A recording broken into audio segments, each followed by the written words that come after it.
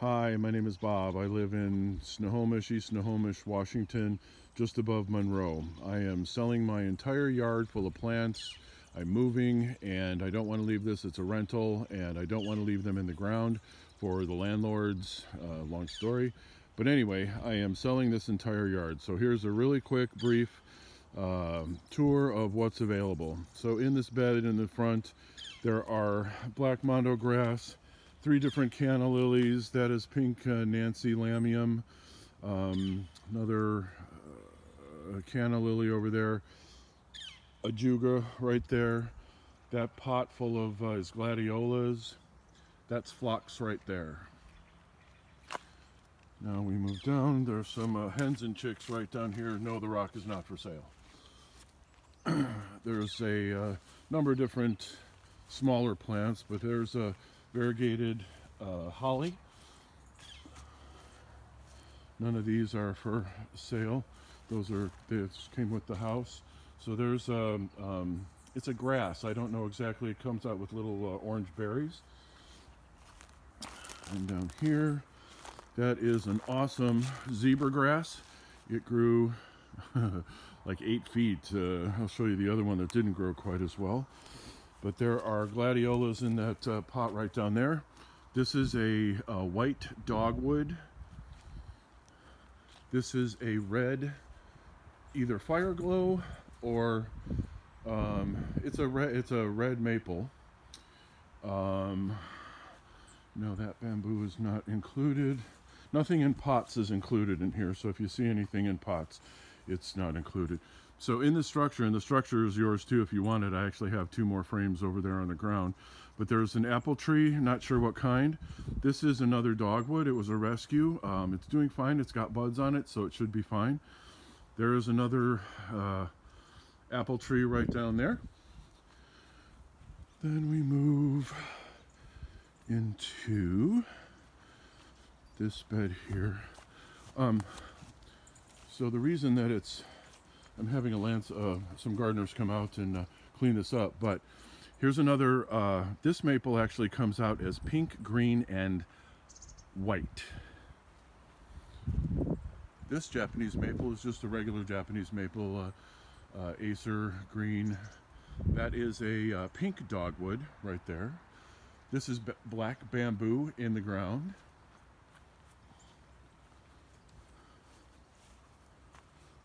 Over here is a nice red lace leaf maple.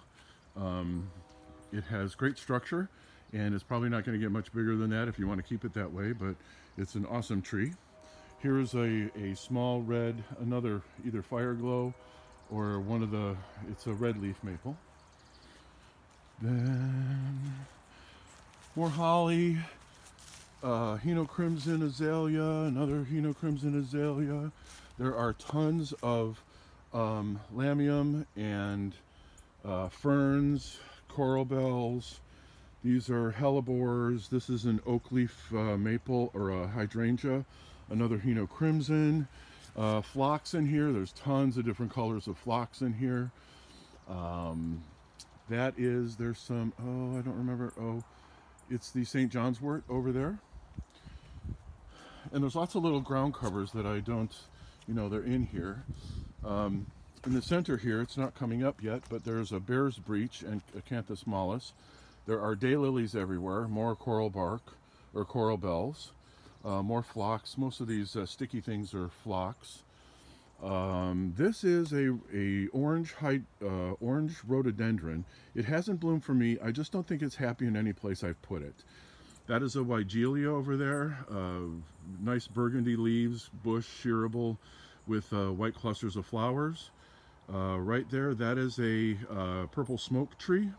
This is another small purple smoke tree right here. This is another lace leaf. It's just a green, and not just, but it's a green lace leaf maple. More hellebores over there. Foxglove right there. There's ferns in here. There's several different types of astilbe. There are chives over in that bed over there. There are, what else?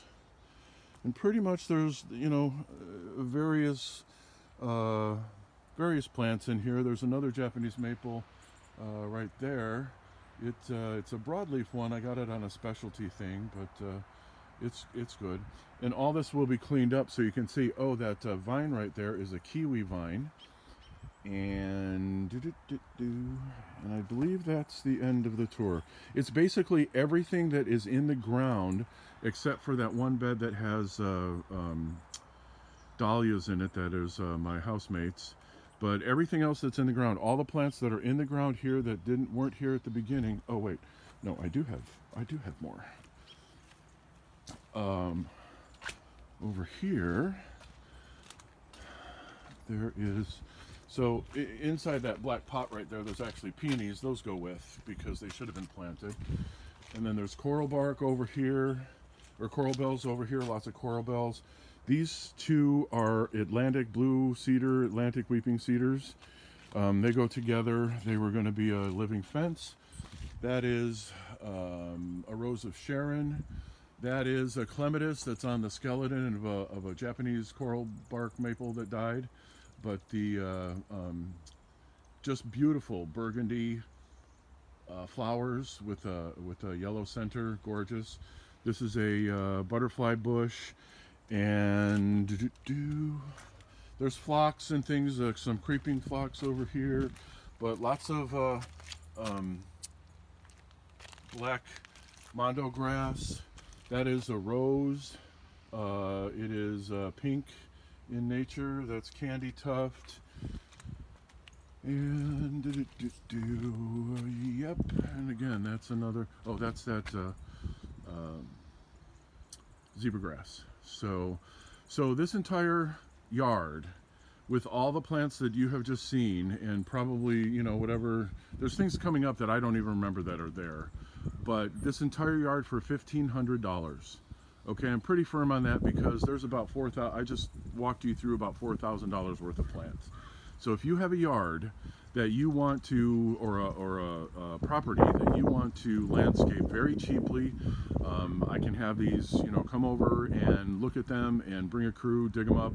But $1,500 cash. I'm leaving on a trip and having a little adventure. So you'll be actually funding my adventure as well as getting a really, these are gorgeous trees. I'm a landscaper.